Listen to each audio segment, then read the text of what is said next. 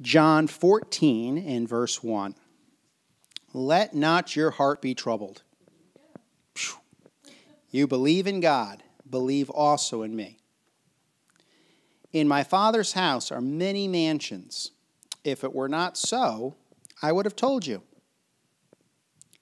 I go to prepare a place for you. So this is around the same time as we've been talking about in John 16, of course, because this is John 14, just 2 chapters earlier.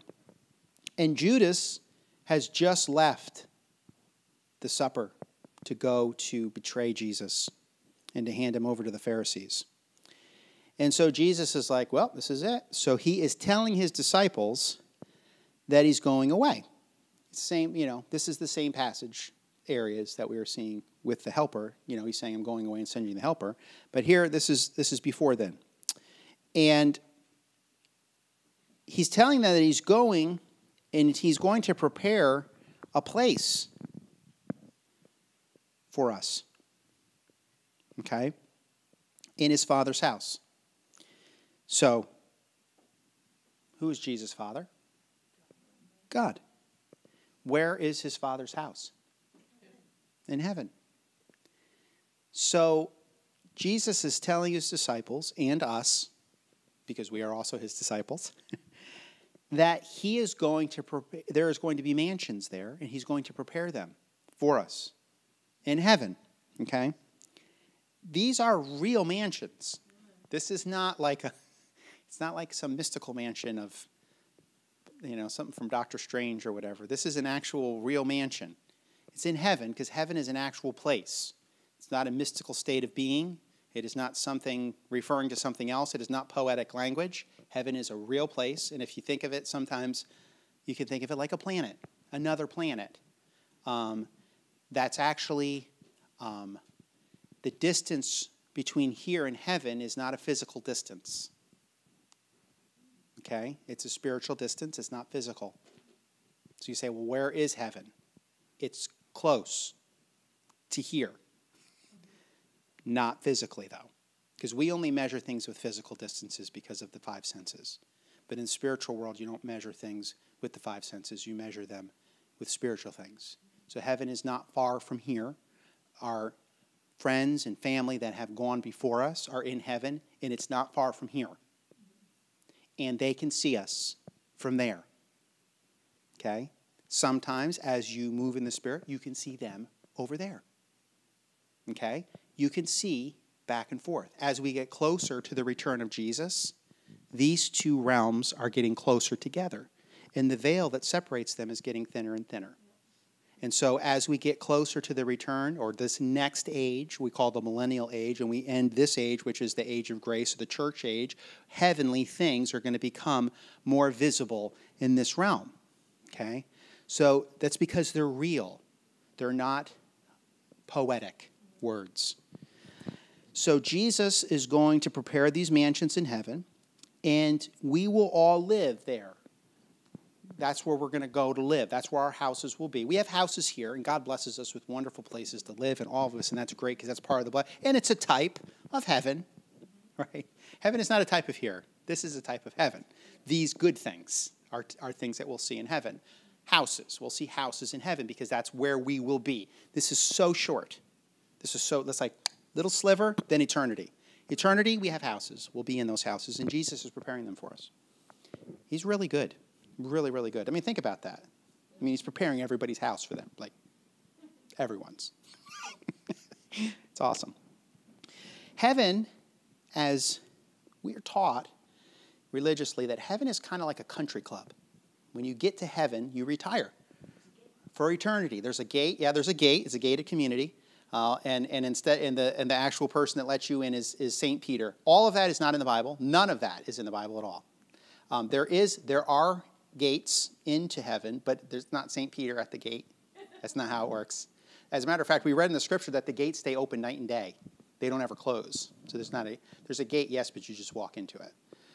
You do know that when we leave this body, from what we found, mostly you're escorted with your angel. You and your angel will go to heaven. He'll help you. You'll get up there. People will from time to time, and there are realms in the spirit people go where they actually travel to heaven while they're still here on earth. They don't die. They're not dead. They just left their body, went to heaven, and came back. It happens too. But heaven is a place where people do things. Think about this. What do angels do? They worship. They come and deliver messages. They save people, right? They do lots of different things. They travel all around, and they do things, and they come from the presence of the Lord, and they do things. You know, they hang out with us.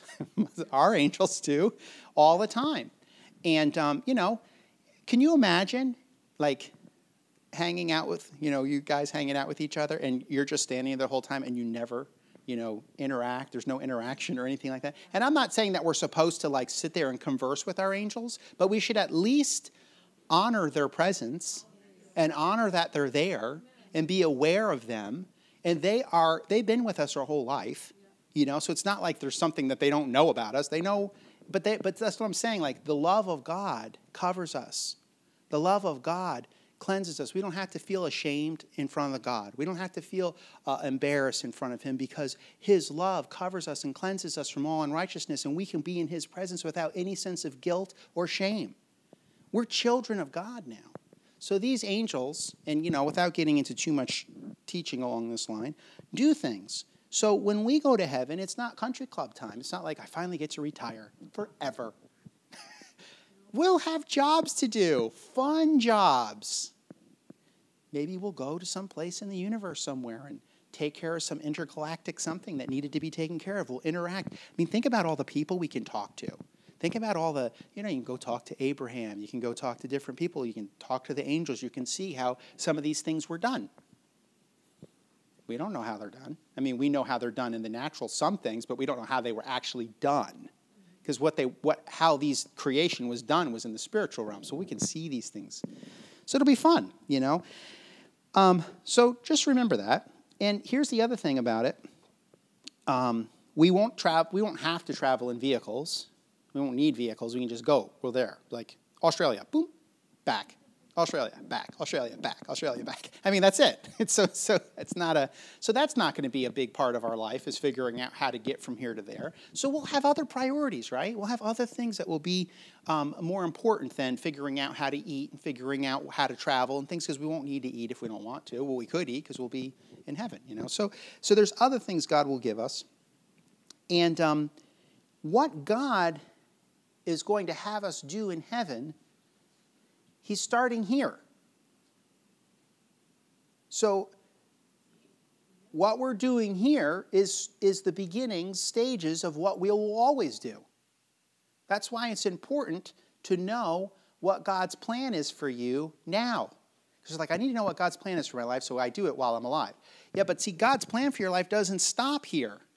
That's why it's so important to do it right, because, you know, and that just means submitting yourself and humbling yourself to God. Because we say, well, what if I do all these things here on the earth, and I decided to do them, and now I go to heaven? They're like, well, I guess we're going to start over because you were supposed to do these things. You know what I'm saying? It's not because, you know, we want everyone to say, well, God wants you to live your best life today here on the earth, right? Okay, that's true, he does. But he also wants you to live your life from heaven. Not to heaven, from heaven. Does that make sense? So let's say that we're a Christian on the earth working our way to heaven. No. We're a Christian in heaven doing heavenly things on the earth. It's a different concept. That's how Jesus does it. It's totally the opposite. So religion tells us you started here on earth, you're working hard, and you're going to work your way up to your heavenly place. And Jesus is saying you're seated in heavenly places in Christ, work from here on earth as you are in heaven. This is the message of the Spirit for the church right now, is that this type of false doctrine that we've been taught, and has been taught through the centuries, needs to stop. We need to stop teaching people temporary things. carnal, temporary, fleshy things and begin to teach from the realm of heaven where we are. We are in heaven. Whether we decide to ever exercise any of our abilities, I could find out that I was related to the King of England. Let's say I find out next week that I was related to the King of England. Have I done anything about that my entire life? No, because I didn't even know about it. But guess what happens when I find out? Now I have all sorts of authority and all sorts of riches and all sorts of things that I can exercise. This is what the Spirit tells us. He says to us, I want you to understand you are royalty. You are the children of God. You are seated in heavenly places in Christ. Now begin to work out of that position. Don't work from down here up. Work from up there as it is down here. Okay? So when we're thinking about going to heaven, realize that we already are in heaven and that following God's plan for our life here on the earth has to do with here and there simultaneously. What we want is a smooth transition, right, from here to there. You begin to, so this is why spiritual things need to become more real to us. Because when you talk about prayer, people think, oh yeah, that's the thing that you do. But you talk about going out and feeding a bunch of people, oh, that's really good. Well, you got to be able to see what is good about each of these things. You know what I'm saying? Like numbers, money, things like that. Those are high priorities on the earth. But those are just tools in heaven. They're not actually the thing. The thing is the people. It's always the people. So keep that in mind with your perspective of heaven. You're already seated in heavenly places in Christ. You're already from heaven. You are just walking here on the earth because God needs us here to bring the rest of it in line. Not just the people, but the places. Everything about this earth. He didn't give up on the earth. People think, oh, God gave up on the earth and then it's going to get nuked in the tribulation. Jesus will come back for 1,000 years. No, no, no. That is not how it works. This is God's planet. He owns it. Just because Satan ruled here doesn't mean that God has washed his hands of earth and said, forget it. He screwed it up. No, he wants us to be his representatives here on the earth and bring this earth in line with heaven. And they say, oh, that sounds like a kingdom now philosophy. Yes, it is. It's a kingdom now. The kingdom of heaven is now. That's what Jesus said. The kingdom of heaven is here. It's not coming in the future. It's here now. So as we begin to develop in the knowledge of this, we can begin to have more of a heavenly perspective on our lives. How long does it take? Like I was saying the other day, how much money is one soul? Is it $5,000? What if you can spend $100 per soul? It doesn't work like that. Souls are invaluable. There's not enough stuff on the planet. You could take the whole planet Earth, stick it in God's hand and say, is this enough for one soul? And he'd say no. So that's why we had Jesus. Jesus' blood is more precious than the earth. It's more precious than anything. So anyway, so this is heaven. So John 14, verse 3. And if I go and prepare a place for you, I will come again and receive you to myself, that where I am, there you may be also. So Jesus is going away. He says, but he's coming back so that we can be there with him. So, well, he came back from the grave, right? Because he hadn't been crucified yet. So he did come back to them shortly after, right? So it could mean the second coming of Jesus. It could mean when he returns the second time, like we haven't seen him return the second. But it could also mean the resurrection a few days later. Because what I just say, when we're born of the Spirit, we come into the kingdom of God. We become a part of the kingdom of heaven.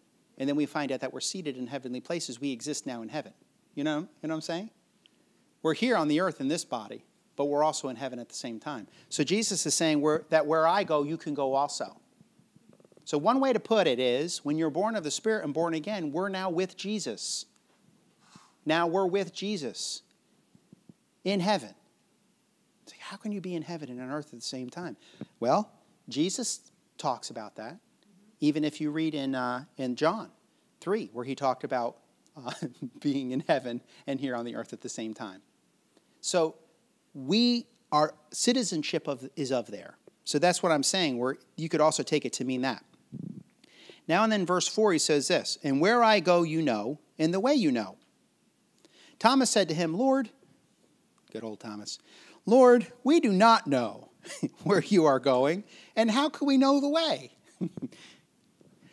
This is the pre-born-again Thomas, but anyway. So Jesus didn't have to say this last part, did he? He didn't have to leave it at that. He didn't have to say, and where I go you know, and the way you know. Say, Jesus, why?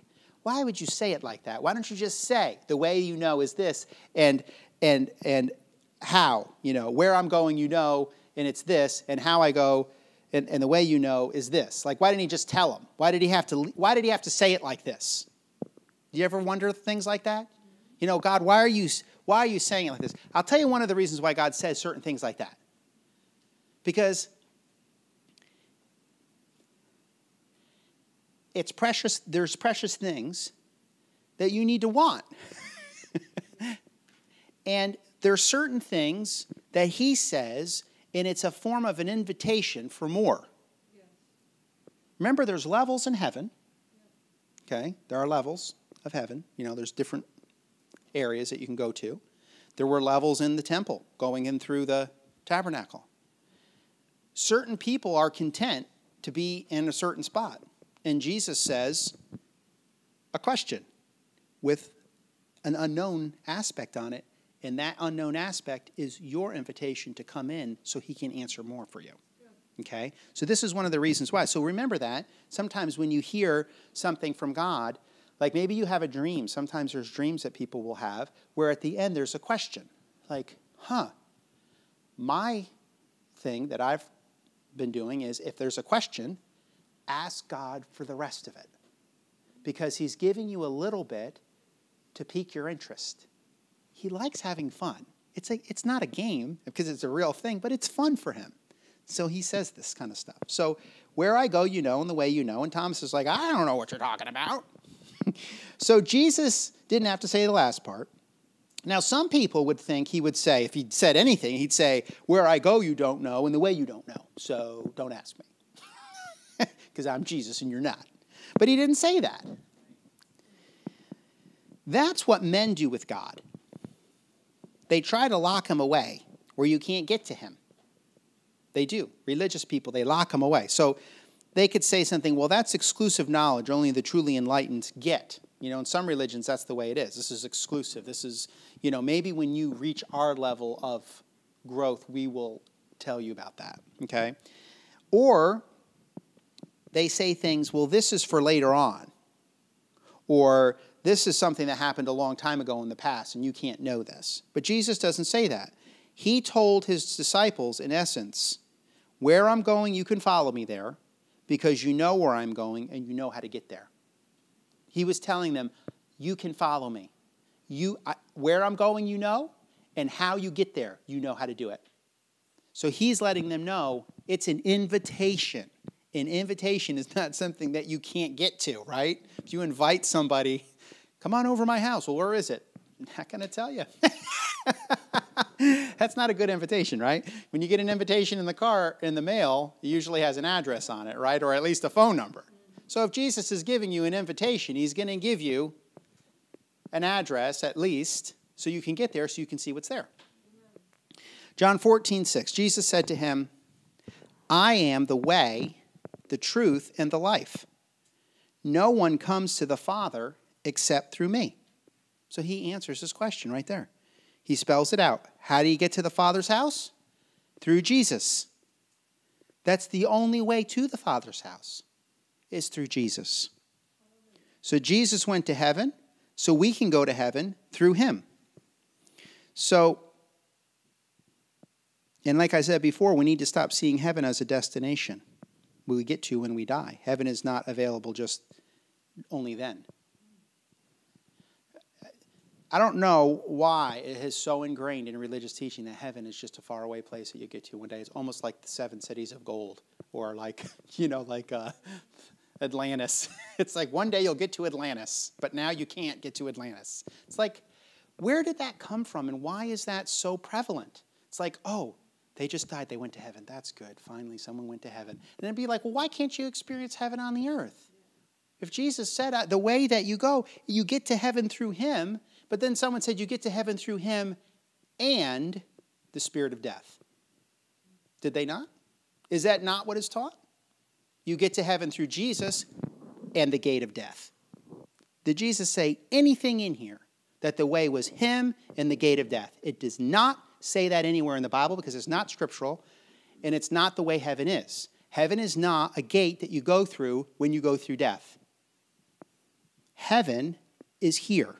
Like I said, heaven is a distance away from here, a short distance, but not a physical one. And so heaven's entry, you know, the evil spirits can see heaven. Of course they can. Do you think they have access to the throne like we would have access to the throne? No, they do not. But they all know where it is. They all, I mean, for goodness sake, that's where they all came from, right? So it's not like a big mystery, a faraway land of the 7 cities of gold or Atlantis. It's heaven, it's a place. It's like, how do you get to New York City? Well, everyone knows where New York City is, right? Well, how do you get to the city of God?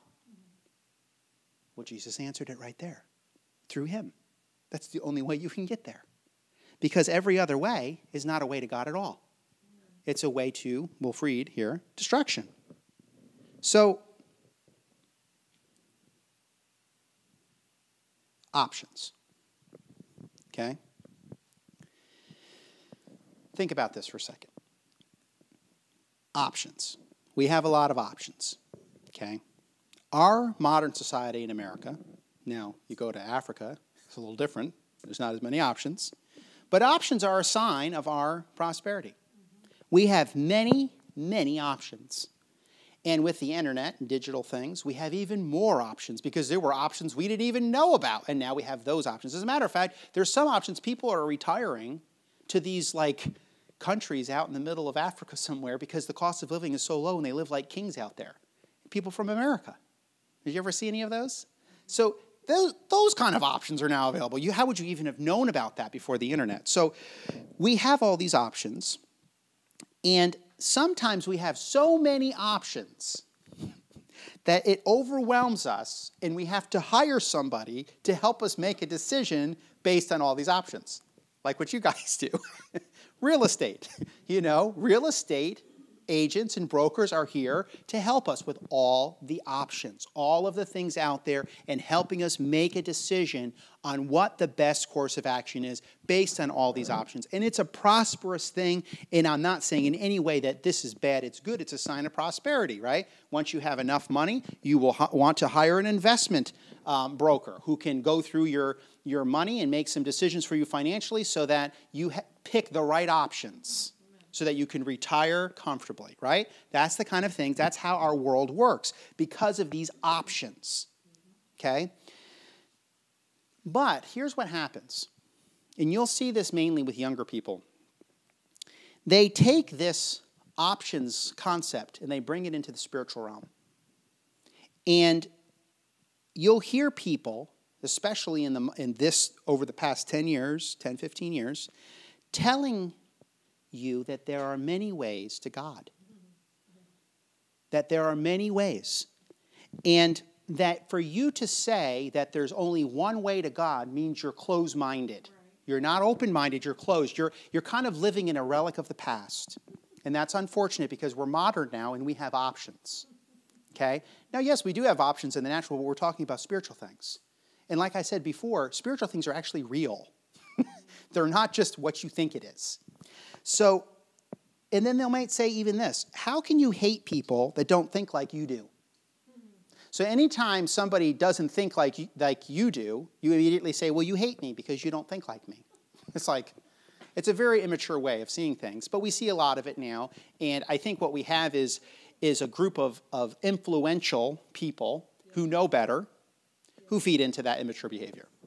That's pretty much what we see. That's what all the riots are. It's people who know better who are feeding into immature behavior and kind of, yeah, okay, well, yeah, you're right. Yeah, they hate you, but they know better. They know that's not true. And instead of correcting the younger generation, they just basically instigate it because they're looking for some instability. Now, I will tell you, we're going to see more of that for a little while, but I do believe that there is a move of the Spirit happening in the country, and we will still see less of it, but there will probably be more of it first.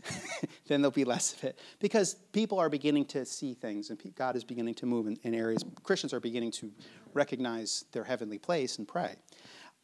That's making a big difference. So this is not what Jesus is saying. He's not saying, what he's saying is you actually don't have any options to the Father except the one way. It's not that he's trying to hate all the other options or that he doesn't like you or whatever. He's bringing light. He's just bringing light. He's just saying, look, I'm letting you know there was no way to the Father at one point, and now there's one. It's me, right? He says, no man comes to the Father but by me. We'll say Jesus here, me. But we're Jesus here on this earth, right? So by him and by faith in him. So believing on Jesus is believing in the way. Because he said, I am the way, the truth, and the life. It is not believing in a way. Jesus is not a way to the Father. Jesus is the way to the Father. And I have had conversations with people that came to church and decided to become a Christian because they analyzed the other religions and they came to the conclusion that Jesus was the best decision as an option for God to worship. And they just thought the others weren't as good of a decision. These are fairly intellectual people. But you'll find that because the young generation is all intellectually educated in the universities. And so the decisions that they make are based on intellectual analysis. And then they make a decision based on that. These are your investment brokers and your real estate agents and different people. These are the people that are making decisions for their own life. And so they go through and they make a decision. They look at all of the different religions, have some check boxes and maybe a graph and a little thing, and can do this. And then sometimes, they look to see which belief system lines up with their lifestyle. Okay? Because they have a lifestyle they're using, and they realize that to be a well-rounded person on the earth, you need a religious side. Okay? Now, some people have decided that they do not need a religious side, and so they picked the religious side that is, I don't have a religious side, which is also a religious side, but they don't admit to that, but that's okay. Because you can't pull that out. Faith is a part of everybody. So I thought about this. Tibetan monks, they're nice guys, right? They don't bother anybody, as far as I can tell, right? They're peaceful. They're helping people out. They stick to themselves. They meditate and do stuff that's nice. They help nature. Yeah, sounds nice, right? Why not take that religion for a spin? Tibetan monks. And you'll see these young people, and they'll take these trips to Indonesia or wherever, China somewhere, and they'll check out the Tibetan monks for a while. See, Wonder how these Tibetan monks, maybe we'll just try that. Well, there's some stuff. Maybe we'll mix and match a little bit. We'll take the Tibetan monk style of this and this and that. And so they put together kind of a mix and match style. I did that the other day with my airline tickets. You can mix and match different airlines. You get a better price. So they're mixing and matching their beliefs. So they get the right price, How much is this costing me? Not much. And you know what? I can pretty much be religious and still kind of keep things rolling, right? And if anybody asks me what you believe, I can say, well, I believe this, this, and this. You see that? And they all match up, and I can keep doing what I'm doing. So stop bothering me. So these are great.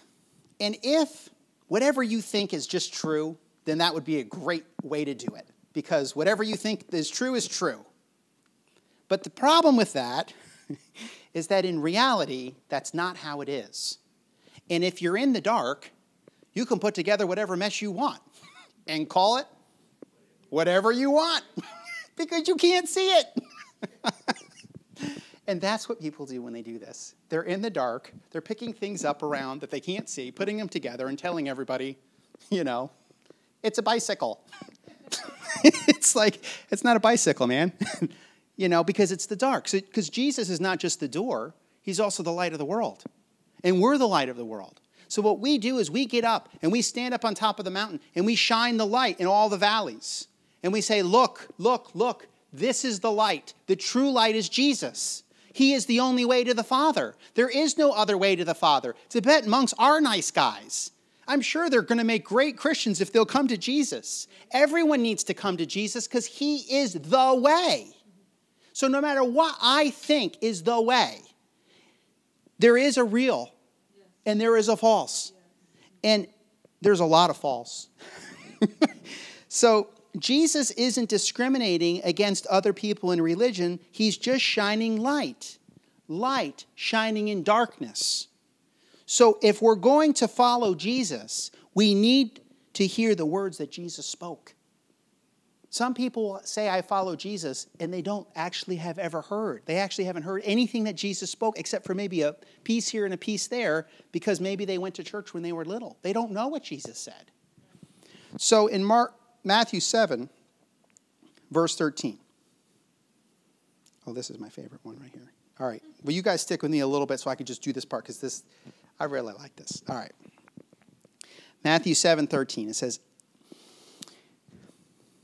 Enter by the narrow gate.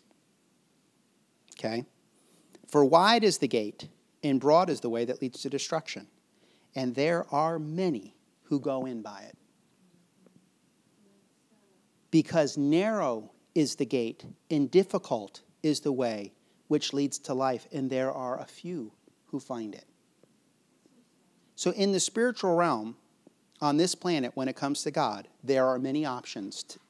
There are many paths that you can take. But the Scripture calls all of these paths together as the broad way. Not like Broadway in New York, but could be, depending on the play you're watching.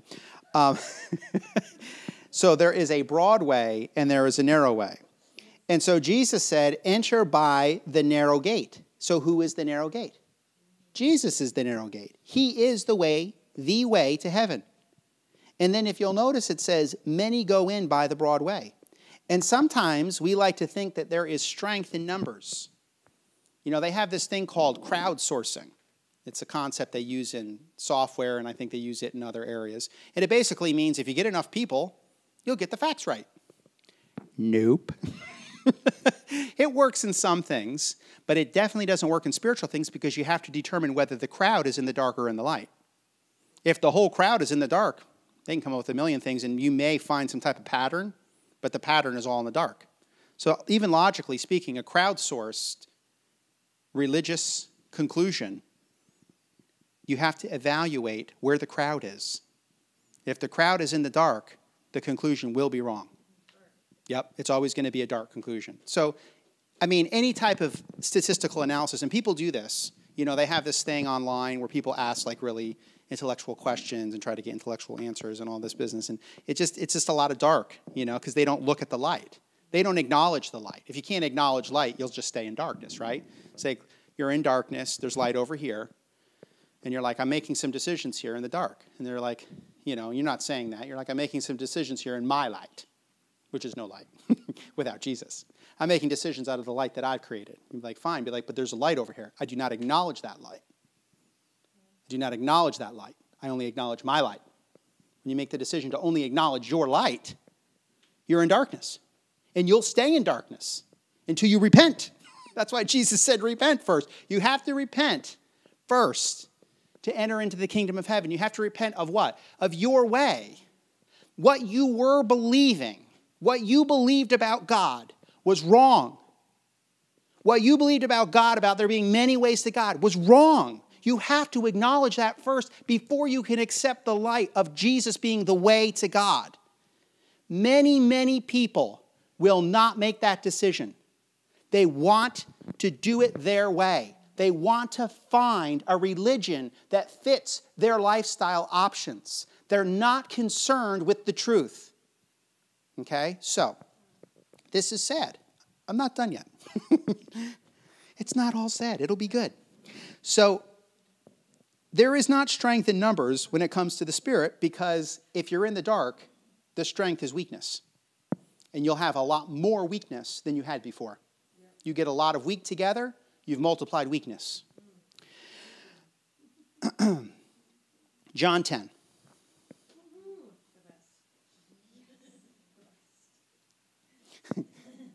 Are you going to preach this for me? John 10:1. I started really late, you guys, so if you fall asleep, we'll just have Elena come and shake you. We'll get you some coffee. Okay. So most assuredly, man, if Jesus says most assuredly, you better listen to what he has to say. He wants to make sure you know this is how it is. Most assuredly, I say to you, he who does not enter the sheepfold by the door, but climbs up some other way, the same is a thief and a robber. But he who enters by the door is the shepherd of the sheep. Okay. So there's a bunch here, so you're just going to have to bear with us here. So this is an interesting parable, because what you'll know about this parable, if you've heard it before, is Jesus is both the shepherd and the door. He's the good shepherd, but he's also the door into the sheepfold. He's both. The other thing that we're going to see here, you can see it right from the beginning, because you have thieves and a robber. That tells you something. It tells you that there's something of value inside the sheepfold. What's valuable in the sheepfold? The sheep. The sheep are valuable. They're the most valuable. So are people valuable? Turn to 1 John 3. I still, because it's hard to see on the earth, you have to have revelation. It's hard to see the value that we have in the spiritual realm, in creation. It's hard sometimes to see, because we look at ourselves and we're like, really? Me? Me? I'm the one that's valuable? Really? But look at 1 John 3 in verse 1. It says, behold, what manner of love the Father has bestowed on us, that we should be called children of God. That's powerful right there. What manner, what kind of love is this? That he took somebody that was in the condition that we were in and not only restored us, but made us a child of his. This is amazing. Therefore, the world does not know us because it did not know him. Now, what's the world? The world is just anyone who doesn't believe in Jesus. We were in the world before we believed in Jesus. It's just a spiritual place. World or heaven. World, light or dark. Beloved, now we are children of God. When are we children of God? When we get to heaven? We are children of God now. And it has not yet been revealed what we shall be. But we know that when he is revealed, we shall be like him, for we shall see him as he is. There is a metamorphosis, a transformation that is taking place within every one of us. It is continual. It has started from the time we were born again, and it continues on into eternity, and it's a transformation into light. It's a transformation into glorification of the children of God. Because you can see here, it does not yet appear what we shall be. In other words, where we are now and where we're going out through eternity is going to be different. It's not going to be like this, but it started now.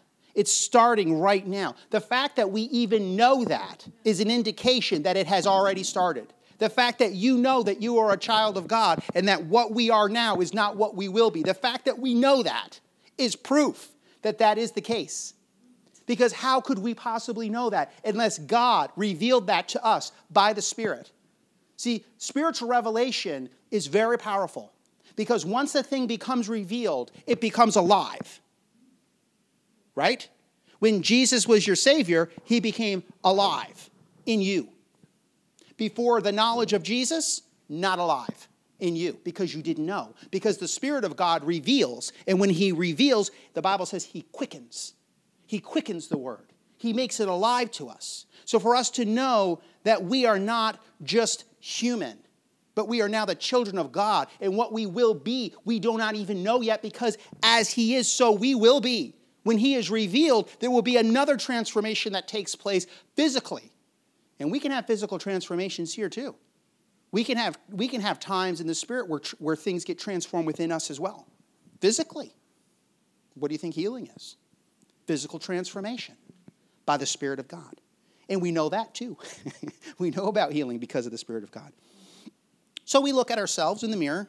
There's a big mirror here. I look at myself. There I am. That's just the 10 I'm in. That's not me. I'm inside of here. I'm inside of this body. Now I should take care of this body. This body is like it's the temple of the Holy Spirit, you know. But that's not all I am. So we're being transformed every day into the image of Jesus. There are waves, okay? There are waves of glory. The glory of God. Waves of his glory that are yet to come. Have you ever experienced a wave of the presence of God, a wave of his glory? I've been in meetings and the wave of the Spirit will begin to flow across the meeting and people will begin to fall. Just like that. And you could feel it. You didn't even have to look, and you can feel it when the power just went, and down you go. Because there's a wave of the glory of God physically. You could feel it in your body. There are waves of the Spirit of God we can experience even without being in a big meeting. We can be in just with us and the Lord, and the Holy Spirit will just come upon us and quicken us. Quicken us. You may feel sickness on your body, and all of a sudden the Spirit of God comes upon you and quickens you. And now you feel better. Or you're tired. You've worked all day. And you come and you lift your hands and you receive, and the Holy Spirit quickens your body. And now you have strength that you didn't have before. Because we're quickened by the Spirit of God. Okay? So these waves of glory come and they transform us into his image. Revelation comes to us, it transforms our mind, and then our spirit begins to follow into the thing that's been revealed by the Spirit. Okay?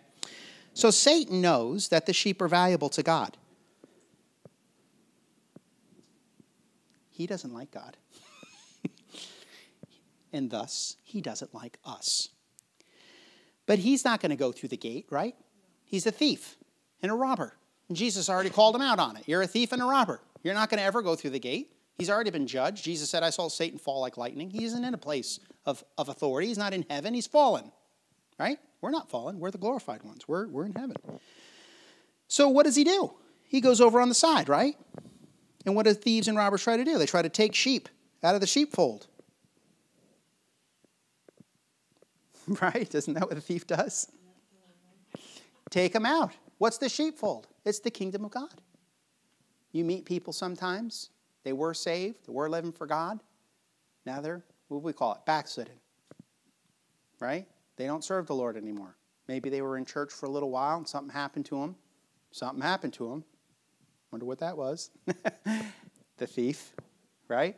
And they're not in the sheepfold. A sheepfold is the place where the shepherd cares for the sheep. And we already know the shepherd is Jesus. It's his family. So when we see the person open the door, we know it's the shepherd. We know it's Jesus. Now John 10 verse 3 says this, to him the doorkeeper opens, and the sheep hear his voice, and he calls his sheep by name and leads them out.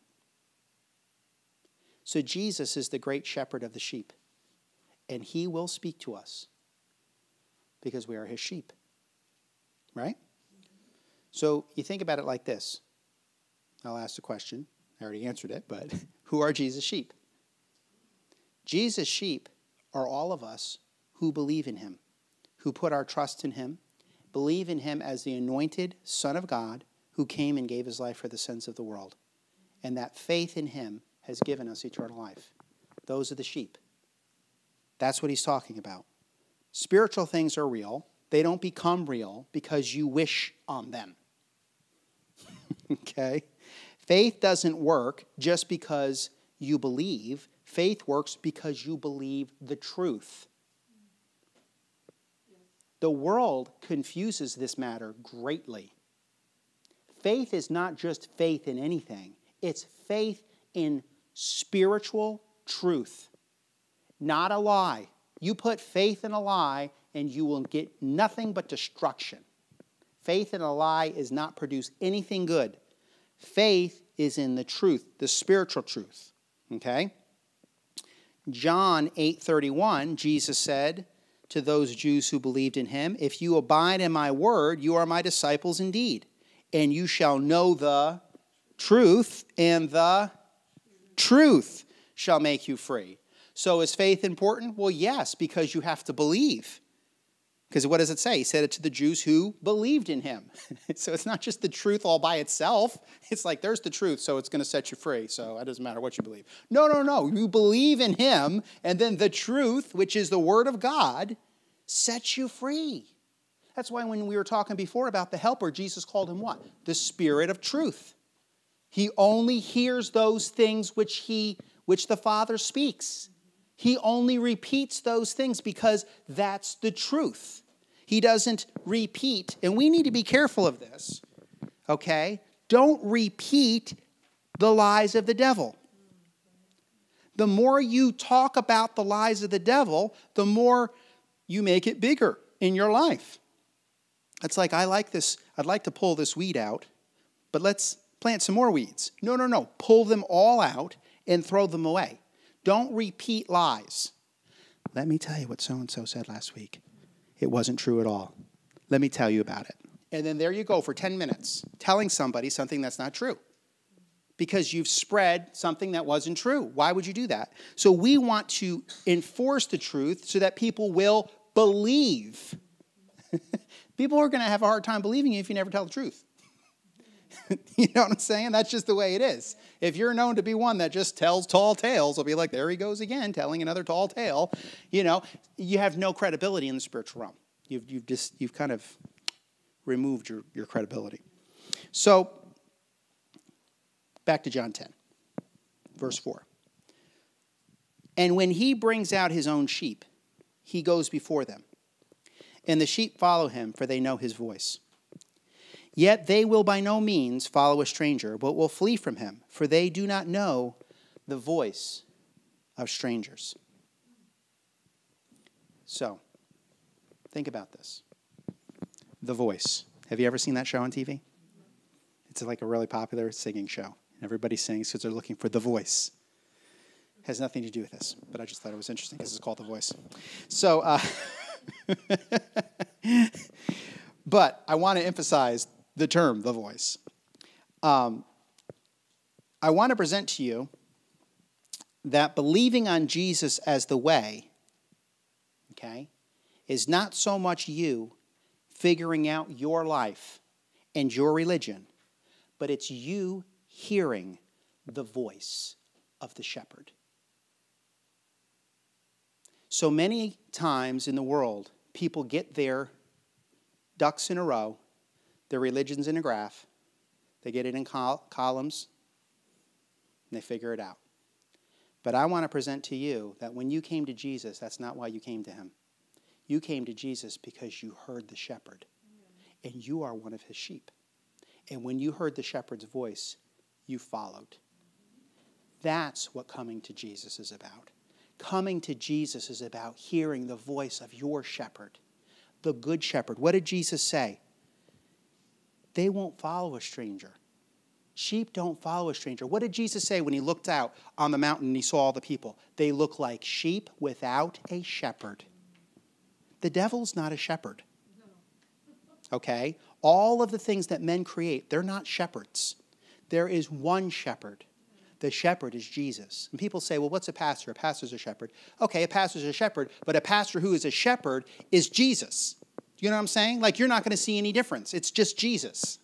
It's not a position. Men like to make positions where they can rule from. They like to make their own kingdoms on the earth. There is just one kingdom as ministers that we are supposed to enforce here. It's the kingdom of heaven, not our own kingdoms. I don't want people to honor me with this and that and the other. That's not what we're supposed to be doing. We're all together honoring Jesus. What makes me? My mouth is used to say something from the Lord. Your mouth can be used to say something from the Lord during the week. We're all the children of God. We follow one shepherd, one voice. Now, if a pastor isn't following the shepherd, he'll lead more sheep astray, won't he? Because he's not following the shepherd. He's not listening to the voice. He's not listening to any voice. That's the reason why Jesus said that when he saw those sheep, they were like sheep without a shepherd. That's because the other voices, which are demonic voices, mind you, they get scared when they hear those voices. Do you ever hear one of them talk? They're scary sounding. You're like, what in the world? They're scary. Sheep don't follow those kind of voices. They don't. Say, well, I think a lot of people do. No, they're not following those voices. They are without a shepherd. They're not following anything. That's why they're all running around in a circle. And thieves are coming in and taking them and all. You know what I'm saying? Jesus wants us to hear his voice, go through his gate, and follow him into the sheepfold. So, it's God who sought us. Think about it like this. We don't really seek God. Before we knew Jesus, we didn't seek God. It was him seeking us. We were just responding to him seeking us. We heard him and said, I hear you. I hear you. I hear God. He wants me to come to Jesus. That's what I was supposed to do the whole time. It's like, man, I can throw out all my sheets and throw out all my diagrams and all my things. Because really, what is that when we do that? That's selfish, right? That's our flesh. Our flesh wanting to kind of compensate for this need that we kind of feel like we might have, but we're not sure. But we figure if somebody ever asks us, we should probably have something written down. So it's at least we're acceptable amongst certain crowds, you know. Maybe I have a religious relative, and I need to at least say something about my religion to them. It's a selfish thing. It's not a response to Jesus. Is he alive? Yes. Does he speak? Yes. Is the Father calling people to Jesus? Yes. Is the Spirit of God across the whole earth calling people into the sheepfold of Jesus? Yes, he is calling. And so as Christians, what we say is respond to the voice. Respond, not my voice, but the voice that you have already heard, which is the voice of the good shepherd telling you, come into the sheepfold where you will find rest for your souls, where you will find peace for your life, where you will no longer be stolen from and thieved by the enemy, because the shepherd has a staff, and he can keep these things away from you when you trust in him. Amen? So John 10, verse 6. And this is typical. Jesus used this illustration, but they did not understand the things which he spoke to them. They needed the Holy Spirit, right? Because like I said, it's revelation. But Jesus has the Spirit, so guess what? He's going to explain it to them. Then Jesus said to them again, most assuredly I say to you, I am the door of the sheep. Ta-da! All who ever came before me are thieves and robbers, but the sheep did not hear them. So a lot of people came before Jesus. Look at the Egyptians. How many did they have? My goodness, they had gods and goddesses and all sorts of stuff for years. The Greeks, the Romans, all those who ever came before me are thieves and robbers, but the sheep, because all those represented something. Those little religious gods were demons. That's what the Bible says. They're evil spirits. Sheep don't listen to them. Now they blab on and on, blah, blah, blah. But the sheep don't follow them because they're not really shepherds. They're just evil spirits. They're thieves and robbers. Just like they're not legitimate shepherds. They run around and say whatever they want. But, ooh, look, that demon spoke. Yeah, but they were like, blah, blah, blah. It doesn't even make any sense. No one's following that. There's no shepherding going on there. You see? This is why he uses these. This parable. Okay? So, John 10:9, I am the door. If anyone enters by me, he will be saved and will go in and out and find pasture. So Jesus leads us in and out, in and out, in and out to find pasture. Isn't that great? That's so good. So he's not like, here you're in the sheepfold, and you can think of one of these industrial, farms where everybody's in a little... It's not like that. He's letting us know, even in our modern era, so we can understand that the shepherd is walking out, and here you are, in and out, to go to pastures, because he's a good shepherd. So good shepherds give you good pasture, because as a sheep, that's what you want. You want to eat. You were like, how do you do church? Well, you feed people, because that's what people need. They need to eat. Even if you go, I experience the same thing. Even if you go, let's say, you go on a seminar or something for a few days, and it's just a worldly seminar, and you're like, oh my goodness, I'm starved. When you get to church, you're like, oh, thank you, Lord. I feel the same way. I fill up just like you guys do, just the same. It's not like everyone has to be fed by the good shepherd. So anyone who enters by me will be saved, right? So that's, again, the one way. Now, let's look at John 10:10. You guys know this one, right? John 10:10. So we talk about the thief, right? So the thief doesn't do what? The thief isn't a shepherd, because Jesus is the shepherd, because he's the way. He's the only way, and he's the shepherd. So the thief does not come except to steal and to kill and to destroy. I have come that they may have life and that they may have it more abundantly. So what does the Good Shepherd give us? Life. And not just any kind of life, an abundance of life. An overflowing life. Abundance in every way of our life, in our family, in our finances, in our friendships, in everything. He gives us an abundance of life. Not the thief. He tries to steal, kill, and destroy. So now we see what these spirits do. They have a job. It ain't to shepherd anybody. It's to steal, to kill, and to destroy. Okay? So if there are things trying to steal, kill, and destroy in your life, you can know that that's not Jesus. Right? Because it says it right there. That's the thief trying to sneak in. And he tries to sneak in.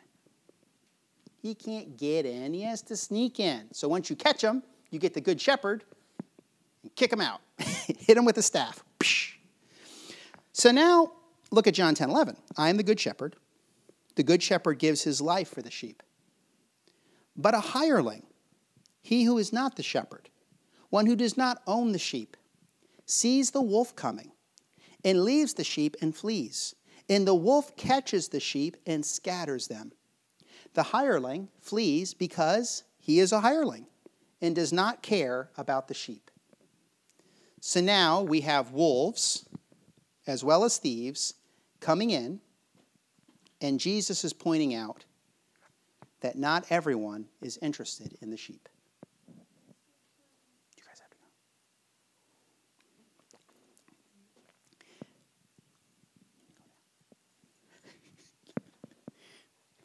So not everyone is interested in the sheep. Okay? These are the part-timers. Okay? These are, here's the thing. Jesus is the Good Shepherd. Hirelings are in it for the money. Because he said it right there. Hirelings are in it for the money. There is natural, physical things that they want to get out of the sheep. They don't care for the sheep because it's not their sheep. It's Jesus' sheep. You see why I say, what's a pastor? A pastor is Jesus because he's the Good Shepherd. Any pastor is going to do whatever the Good Shepherd does because he's just the Good Shepherd. That's why Jesus has a hireling versus a shepherd. They're different. They're different things. He's pointing this out because even in his day, you had Pharisees and you had religious people, and they were only interested in the physical things they could get from the sheep. They were not interested in the sheep themselves because they were only there for the money. It's what Jesus said. A hireling is a person who is administrating sheep for physical gain, worldly gain. So he wants us to know the difference between these two. And with the Pharisees, he said it's not just money. He said you like to sit in the best places. They also like the notoriety. They like to be well thought of in the community. Those are hirelings. And how does he know that they're hirelings? Because when things get rough, off they go. Now, that doesn't mean that anybody who, if they had a rough time and they had to leave, that doesn't mean that they're a hireling. Because you can't just judge a book by the cover. You can't just look at it and say, oh, that's a hireling because they left. That doesn't mean that. But what it does mean is that there are people that are not interested in the sheep as the sheep. They're only interested in what the sheep can give them. Jesus said it. So people, again, the sheep are valuable, very valuable. They're valuable to thieves because they can come in and they can steal them, or they can just hurt them, which hurts the shepherd because they don't like the shepherd. We have hirelings who think the sheep are valuable because they're actually getting paid for watching them. Hey, it's like babysitter sheep people. Wolves think sheep are valuable because they like to eat them, right? But at the end of the day, the sheep are the valuable ones. The sheep are the most valuable to God and to Jesus, the Good Shepherd. Because God doesn't even let anybody in unless you're the Good Shepherd. Only the Good Shepherd gets allowed in there. Because those sheep are valuable to God. You see why people are so important to God? And that when we start treating people like numbers and put monetary value on them and all this business concepts that come into the church, how bad that can be? Because it's like a hireling mentality. And I mean, I'm sorry that it's like that, but it is. And I'm only... I don't want to be the one that say that, but I am. I mean, I have to because it's true. When you start treating ministry like a business, you're starting to act like a hireling. You're starting to look at the sheep as if it's a number and another thing that you bring in to build up your empire. Well, where's the empire? It's on the earth. You're building an empire on the earth. And you're mixing it with a spiritual empire and trying to make the spiritual build your empire up. That's all off. And things are funky in those places. Things don't work right. Things aren't flowing in the spirit the way they should. There's not that love going back and forth in this natural spiritual move because there's other things going on that people can't see that are behind the scenes because it has to do with the hearts of men. And only God tries the hearts of men. We can't be the ones to make these evaluations. But I can tell you by the Spirit, not picking out any ministry in general, but by the Spirit, I can see that this happens. And it's always happened. It's happened since the early church, and it happened even before Jesus was raised from the dead because it was happening in Israel too. That's what was happening in the temple. That's what was happening with these Pharisees. These guys were in it for the money. They were in it for what the sheep could give them. So God thinks sheep are valuable because Jesus is their shepherd, and he loves the sheep. And the sheep are his sheep. That makes a big difference. When it's your stuff, right? You have somebody watch something for you and it's not theirs. They don't treat it the same as you would, do they? I mean, unless you pay them a lot of money, but then again, you just paid them a lot of money. They did it for the money. Sheep are God's sheep. The shepherd is Jesus. So in John 10:14, I am the good shepherd, and I know my sheep, and am known by my own. As the Father knows me, even so I know the Father, and I lay down my life for the sheep. That's the good shepherd. That's how you know that's Jesus. He gives up his life for the sheep. And other sheep I have, which are not of this fold. That was interesting, too. You didn't have to say that. Them also I must bring, and they will hear my voice, and there will be one flock and one shepherd. What's Jesus saying there? He's talking about the Gentiles. Isn't that funny? He just put that in there. And there's other sheep that are not in this. He's talking about the Gentiles, because he was talking to the Jews, right? Now he's talking about, and there's other sheep. Hint, hint. He showed Peter that when he saw the sheet come down with the unclean animals in it. The other sheep are the Gentiles. John 10:17. Therefore, my Father loves me, because I lay down my life, that I may take it again. No one takes it from me, but I lay it down of myself. I have the power to lay it down, and I have the power to take it again. This command I have received from my Father. That's awesome. So we go through the door, the way, Jesus, because we are his sheep, and he is our shepherd. That's all. That's the reason why. That's why there's only one door. That's why there's only one path. That's why there's only one way. It's God manifesting his love through Jesus Christ. That's the reason why Jesus is the way. That's why he is the way, the truth, and the life. It's because of God's love. Because that's what he said right there. My Father loves me because I lay down my life that I may take it again. So isn't that awesome? So all of us as sheep in the sheepfold of God, as he is the good shepherd. So we have all of these other interests going all around. But Jesus has told us that we will only hear his voice. The voice of another we will not follow. We will not follow a voice that does not follow the voice of the master.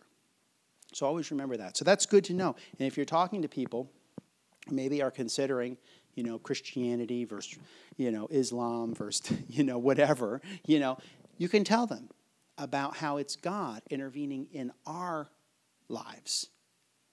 And that we can talk to God and listen to him, and he will tell us the truth. A lot of people in foreign countries, like in Iran, Pakistan, we've heard these stories where people would be asleep and they would have dreams, and Jesus would come to them in their dreams and tell them, it's me, Jesus, believe in me. He would appear to them in the dreams, and these people would become saved.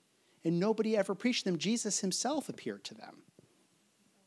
It happens. As a matter of fact, it happens so much in some countries, they actually had a word for it.